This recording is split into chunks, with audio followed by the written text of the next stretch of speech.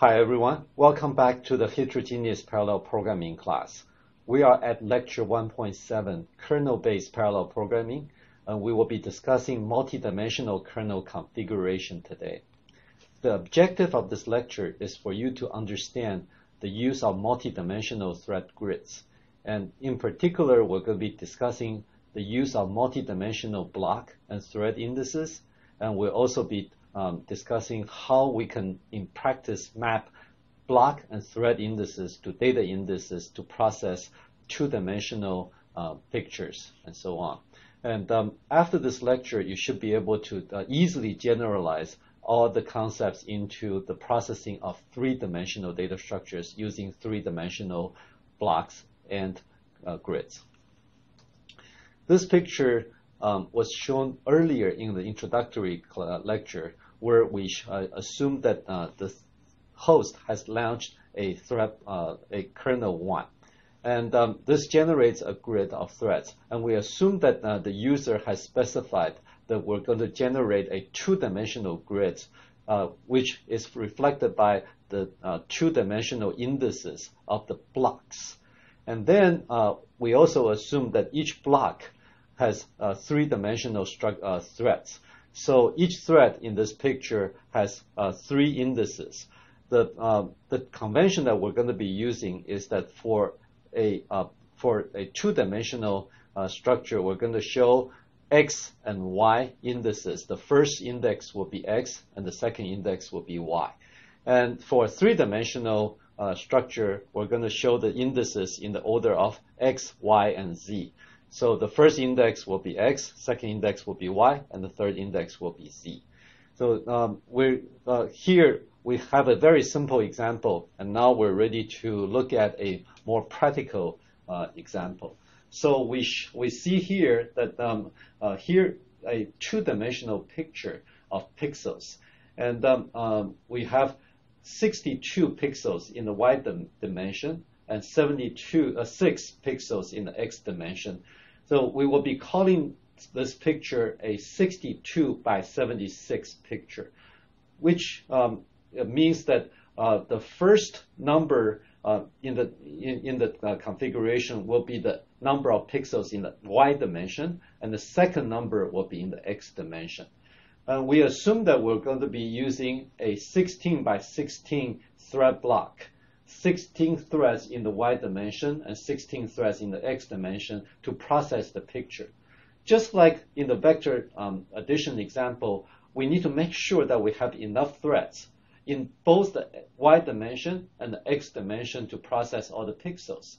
So we're going to need to launch 4 thread blocks in the y dimension to cover all the 62 pixels.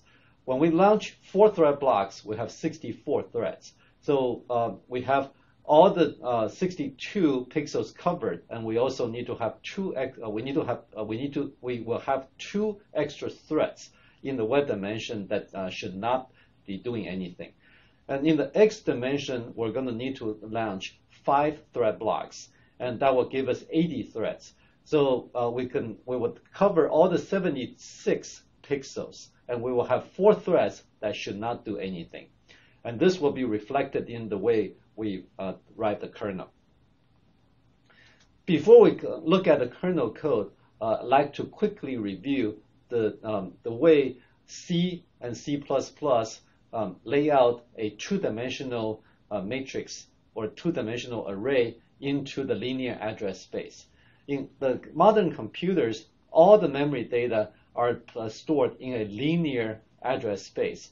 And even though conceptually we have a two-dimensional array in C, ultimately all the elements will be stored in a linear order.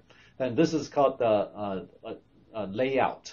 And C adopts the convention of row major layout, which means that all the elements in a row are preserved in their relative position. So all the neighboring elements in row 0 will be placed consecutively in the memory, linearized memory. And all the elements in row 1 will also be placed in consecutive locations. So in this particular case, whenever we need to access a a element using a linearized address, we can generate that address by multiplying the row index by the width of the array and plus the column index. So, for example, in order to access element M21, we have a row index of 2 and column index of 1. So we can multiply the row index 2 by the width, which is 4, and then we plus the column index, which is 1. And this gives us 9. So if you look at the top of the picture, we show the linearized index for all the M elements.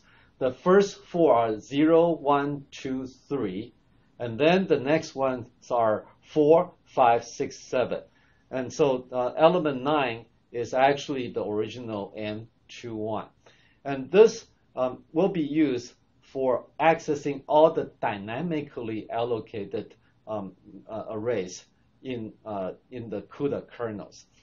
And so even though this is familiar to all of you, it's very important that you keep this in mind when you look at any of the CUDA kernels.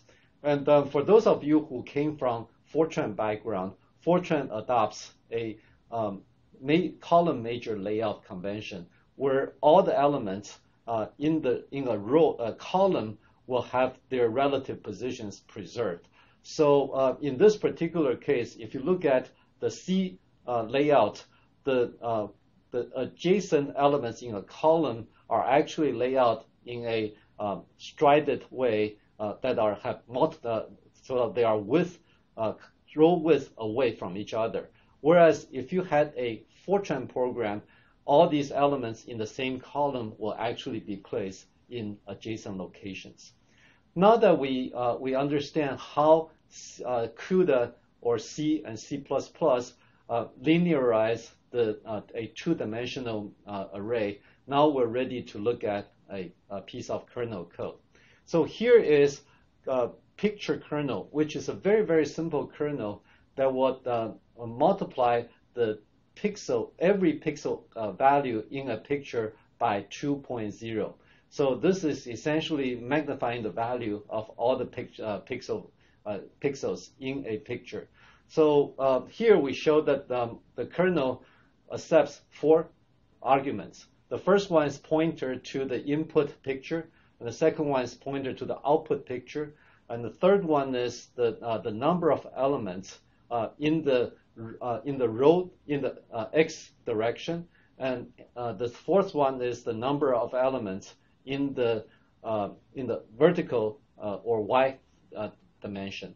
So when we determine which pixel a particular thread should process, we have a y-index generation and x-index generation.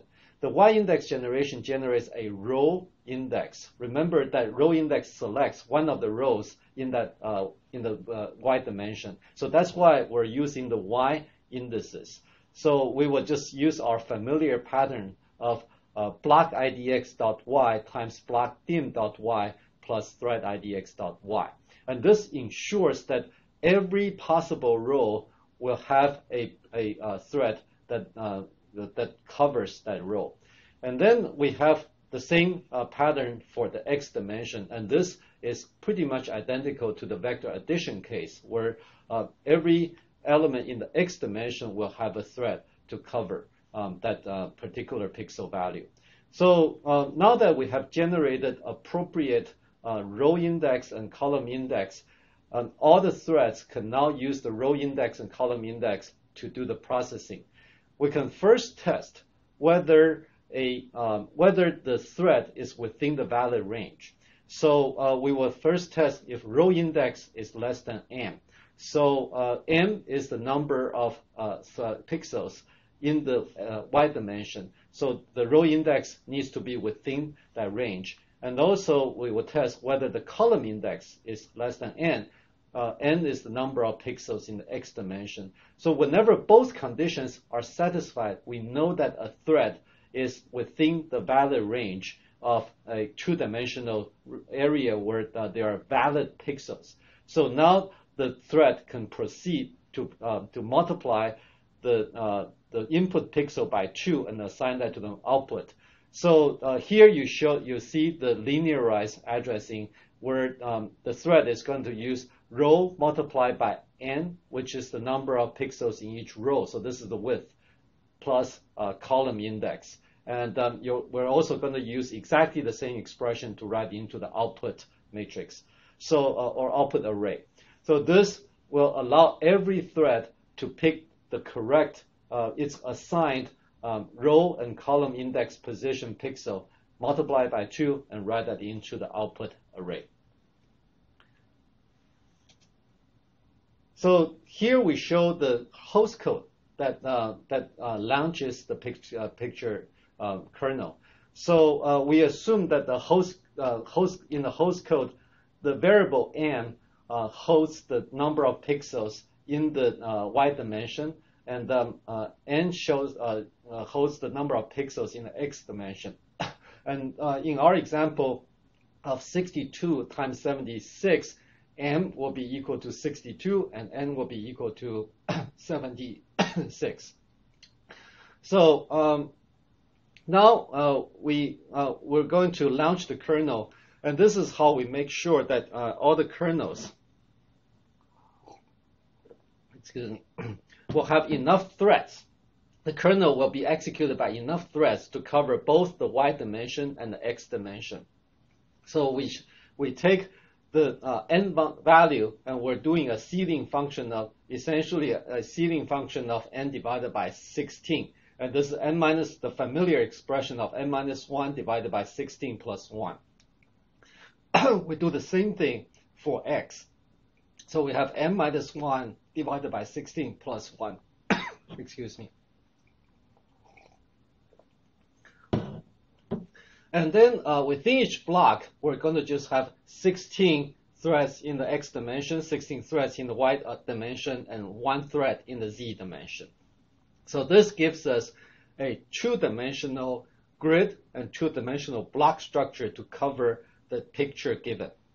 And then we use the configuration to launch the kernel, and then we call the picture kernel with the dim grid and dim block. And we give the 4 arguments, the pointer to the input picture, pointer to the output picture, m, and n. So this will ensure that the kernel will have enough threads to cover both dimensions, and then we will be able to, in the kernel, we'll be able to test whether each thread should be acting on a pixel, or the thread is outside the valid dimension, so that valid range, so that the thread should not take any action. So this picture shows a little bit more analysis of what actually happens at runtime. So we launched 4 thread blocks by 5 thread blocks. So we actually will end up launching 20 thread blocks. And we're actually going to have 4 different situations as far as the execution of the thread blocks are concerned. The first case is in the upper left corner, where all the threads will have both their y index and x index to be in the valid range. So all the threads within these 3 by 4, 12, all these 12 thread blocks will have all their threads fully executing and fully processing the picture. And the second one is the one on the upper right side. These threads will find their y indices within the valid range, but x indices not in the valid range.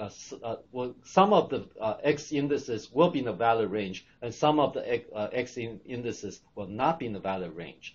So in this case, some of the threads in that on the right end in these thread blocks will not execute. And then we have the third situation where all the threads in the x dimension will find their x indices in the valid range, but some of the threads in the y dimension will find their index to be outside the valid range. So in these, in the third case, we will have these thread blocks will have some of their threads in the bottom of the thread block, not processing any pixels. And finally, we have the fourth case where some of the threads in the X will find their X index to be in the outside the valid range, and some of the threads will find their Y index to be outside the valid range. And in fact, some of the threads in the very corner, the lower right corner, will find their both of their X and Y indices outside the valid range. So these situations will all happen, and this is an important picture for you to remember when we begin to discuss the performance implications. For now, it suffices for you to remember that whenever we have a process at two-dimensional picture, and we use boundary check to check whether each thread has its Y index or X index within the valid range, then we will end up with these four possible situations or four possible cases. And this brings us to the conclusion of this lecture. And for those of you who would like to understand more about the material, I would like to encourage you to read sections 4.1 and 4.2 of the textbook. Thank you.